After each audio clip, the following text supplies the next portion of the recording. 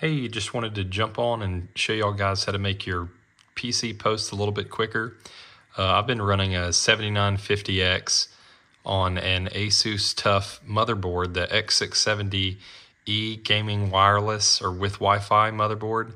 And the thing that I noticed was my post times were taking about a minute for the computer to actually show the Asus logo. And I know other people have had the same problem too. I just recently updated my PC to the newest BIOS version, which is the 1406.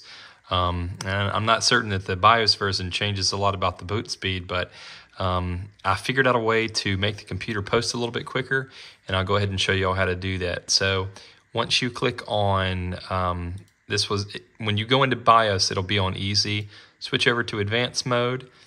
Then you can click on AI tweaker, and when you do that, obviously, if you have purchased RAM that is anything over 4,500 megahertz, so I'm running a 6,000 megahertz or mega transfers kit.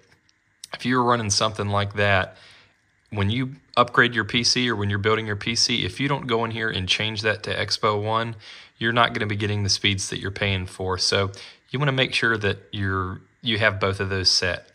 After you have both of those set and you boot your computer and you make sure that you're getting the speeds that you're paying for. So I do Control-Alt-Delete, and then you can go click on Performance, and then it'll show you exactly what your speed is.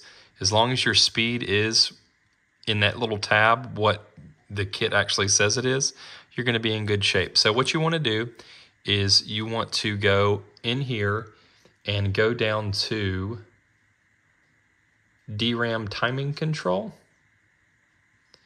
So you'll click on that.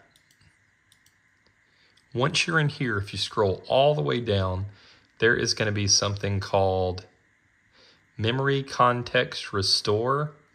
And by default, right there, by default, your computer is going to have this set to, right here, it's going to be set to auto.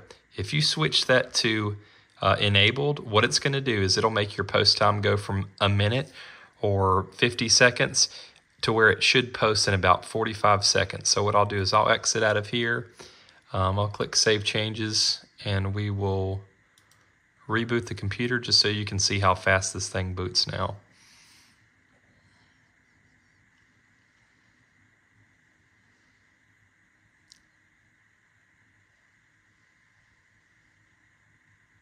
And there's a post in about 15 seconds.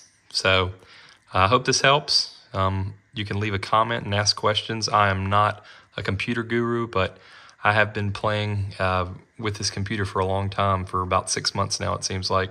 And I much prefer Ryzen to Intel, but that's just a preference. And I'm glad that I finally figured out how to get our boot times a little bit quicker. Thank you.